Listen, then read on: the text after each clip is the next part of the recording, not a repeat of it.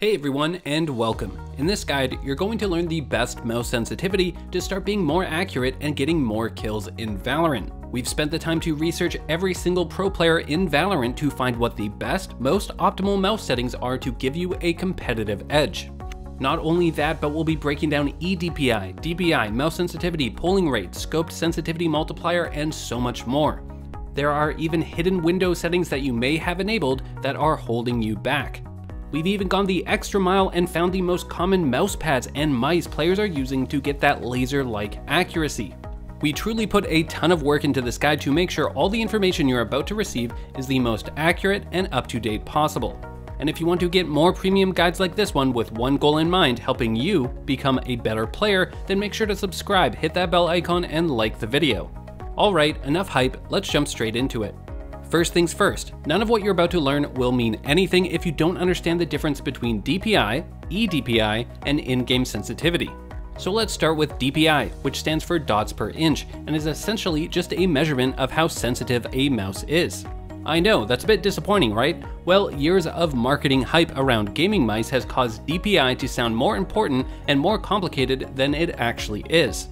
So essentially, forget that marketing hype, think of the DPI of your mouse as just another way to change the mouse sensitivity. By the way, if you're confused about what DPI your mouse is, then nearly every gaming mouse brand comes with its own app to adjust your mouse DPI. For example, Logitech has the Logitech G Hub, Razer has Razer Synapse, SteelSeries has the SteelSeries Engine. You get the idea. Simply download your mouse brand's app center and you'll be able to detect what DPI your mouse is, as well as adjust it. So here's where DPI becomes a problem though. You know what else changes your mouse sensitivity? The in-game sensitivity option in Valorant. So what this means is that you have two ways of changing your sensitivity. You can adjust your mouse's DPI or the in-game sensitivity.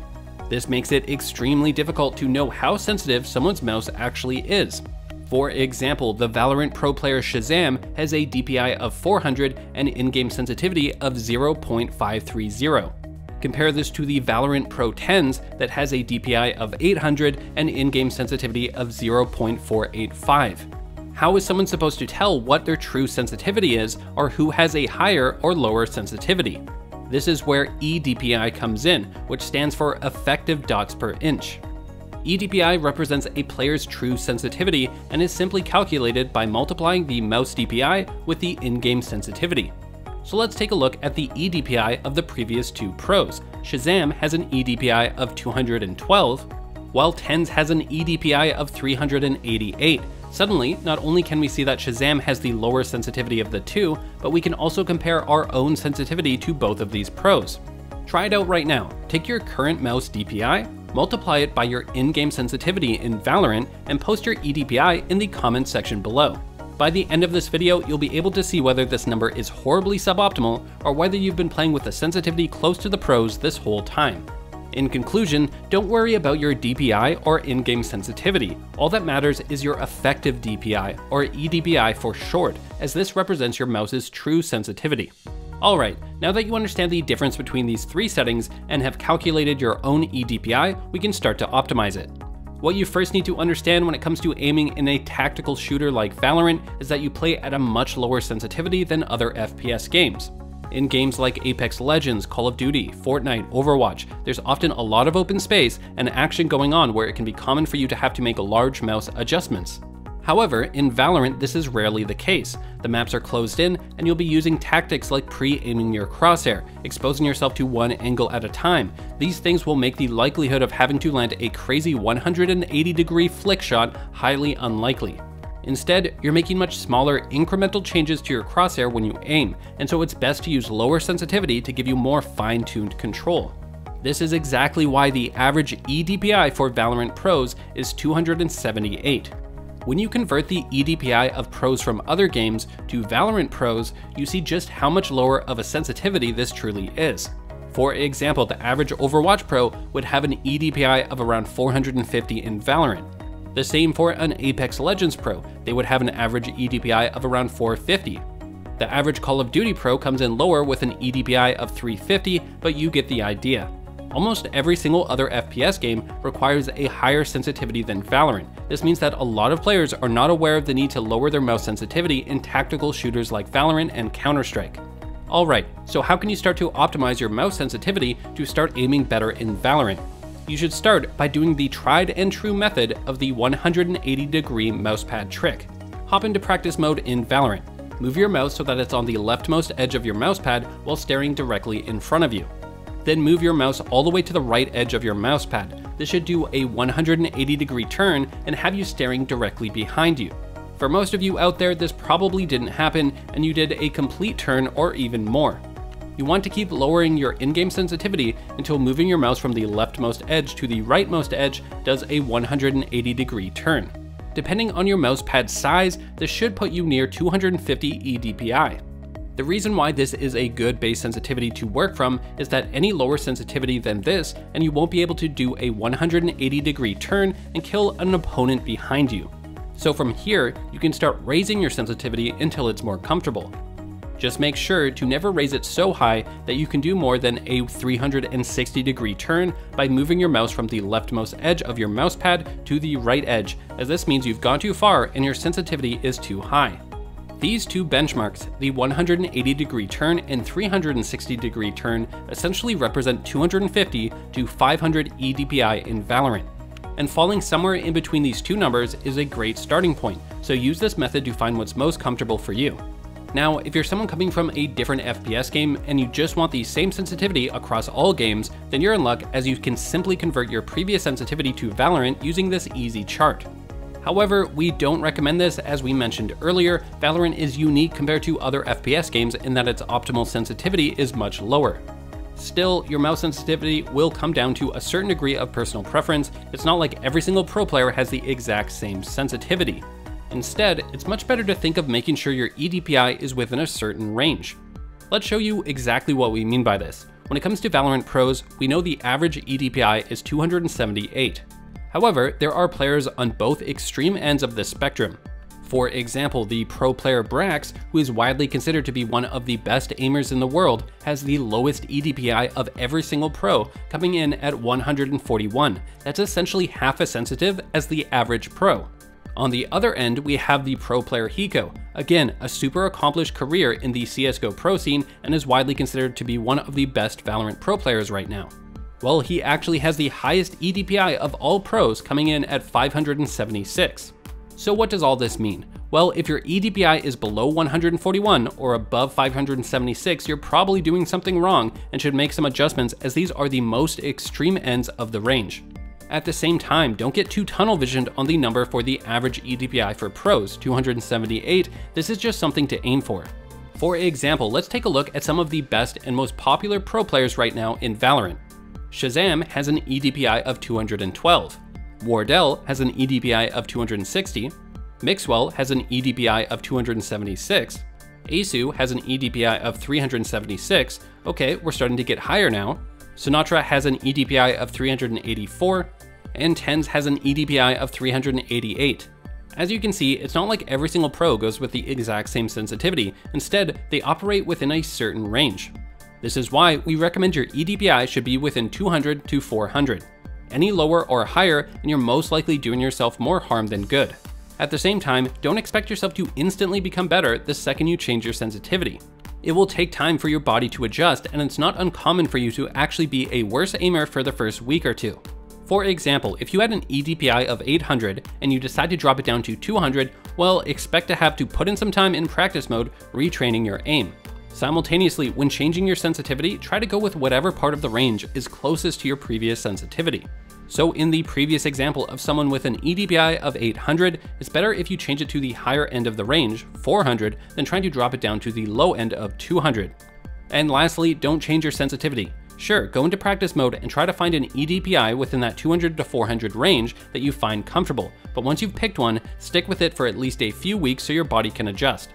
Then, once enough time has passed, you can look to make more minor adjustments up or down within that range to dial in on what works best for you. Alright, you should now have everything you need to find your best mouse sensitivity to start giving you laser-like accuracy. However, there's still even more optimizations you can make to help you get more kills. For example, a ton of players actually have something called mouse acceleration enabled in Windows, which is a huge mistake and something no pro player would ever use. What mouse acceleration does is change the rate at which your mouse pointer moves based on the speed you're moving your mouse.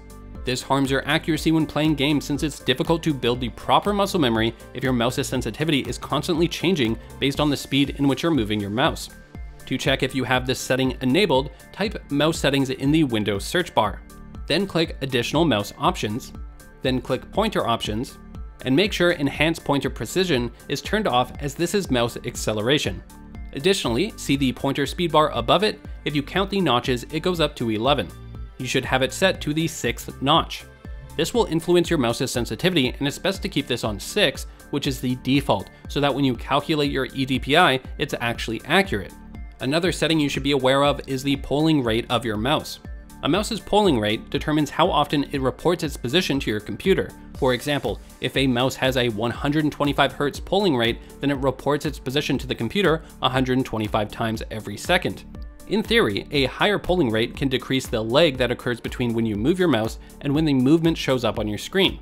84% of Valorant pros have their mouse set to a polling rate of 1000 Hz, while 16% have it set to a polling rate of 500 Hz. You can adjust your mouse's polling rate by your mouse brand software. For example, Logitech has the Logitech G Hub. Increasing this to 1000 seems to be the most optimal choice since it reduces input lag. However, that doesn't explain why 16% of pros have this set to 500. Well, this has to do with two things. First, 500 Hz is typically the default setting that comes with the mouse, so a lot of pros wouldn't have gone in their settings to turn it up to 1000. And you can imagine, after turning pro, they probably don't want to mess around with their polling rate if it's already working for them. You know the old adage, if it ain't broke, don't fix it. The second reason is that a lot of the pros that play with the polling rate of 500 Hz are older Counter-Strike pros that come from a time when 1000 Hz simply wasn't the standard. Again, if you've been playing your whole professional life with certain settings that work for you, then you probably wouldn't want to start changing things around and instead stick with what's been working. Overall though, your best bet is to go with 1000 Hz polling rate as it will give you the least input lag and it's what the vast majority of pro players are using. Next, we have the Scoped Sensitivity Multiplier. This will adjust the sensitivity of your mouse when you aim down sight on a rifle or down a scope on a sniper. 75% of pros have this set to 1, which means their scope sensitivity is the same as their unscoped sensitivity. This is definitely what we'd recommend you keep, since trying to keep your sensitivity the same will help build muscle memory. That being said, it's worth noting that even when pros change the setting, they aren't going too crazy with it. For example, Shazam has a scoped sensitivity multiplier of 0.9, and the Pro Player 10s has a scoped sensitivity multiplier of 0.875. Overall, you should keep this setting at 1, but if you find that it doesn't feel right, you can change it, but try to keep within 10% of its base value, so don't drop below 0.9 or above 1.1. Lastly, let's talk about what kind of hardware these pros are using, as the kind of mouse or mousepad you own can actually impact what kind of sensitivity you want.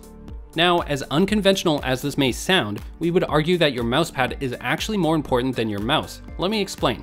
Due to Valorant having a low optimal sensitivity, it means you want to have more mousepad space. This is a problem that other FPS players might not be used to having.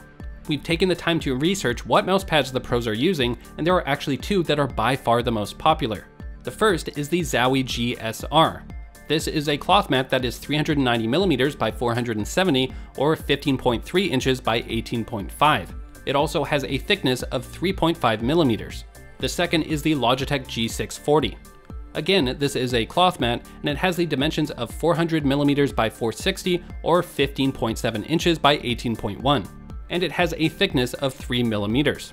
So forget about all these brands. Here's what really matters. Firstly, the width of your mousepad is so important. Without enough room, you won't be able to utilize the optimal low sensitivity for Valorant.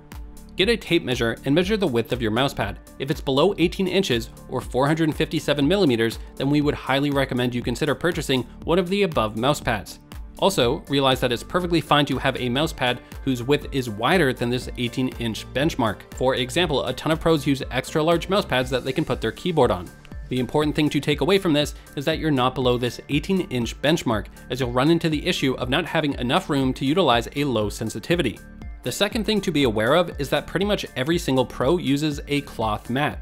Compare this to harder mousepad alternatives that allow your mouse to glide and move much faster. It's generally accepted that a cloth mat gives you more control over your aim. At the same time, you have to realize all of these EDPI calculations we went over, well, if you're using a hard mat, then it's effectively making you have a higher sensitivity since your mouse will move faster. This means you may want to consider going with a lower eDPI to compensate for this fact. Now, when it comes to the actual mouse pros are using, without a doubt, the most popular right now is the Logitech G Pro Wireless. Now, I'm not gonna lie to you, it's one of the most expensive mice on the market. However, even I recently made the switch to it and have nothing but good things to say about it. Still, everyone holds a mouse differently and has different sized hands. This can impact what mouse feels right for them, so don't fall too much for the hype. A mouse can be a completely subjective choice, just try to find one that you like. What's really important is understanding how your mouse's weight can impact your mouse's sensitivity. For example, the Logitech G Pro Wireless has a weight of 80 grams. This is definitely on the lighter end and is one of its main selling points. In general, there has been a trend amongst pro players of using lighter mice, as the idea is that the lighter the mouse, the easier it is to make micro adjustments. However, you have to realize that just like how a mouse pad with a hard surface indirectly makes your mouse have a higher sensitivity, the same applies to a mouse's weight. Using a lighter mouse often results in a lower sensitivity since it's easier to make larger movements with it.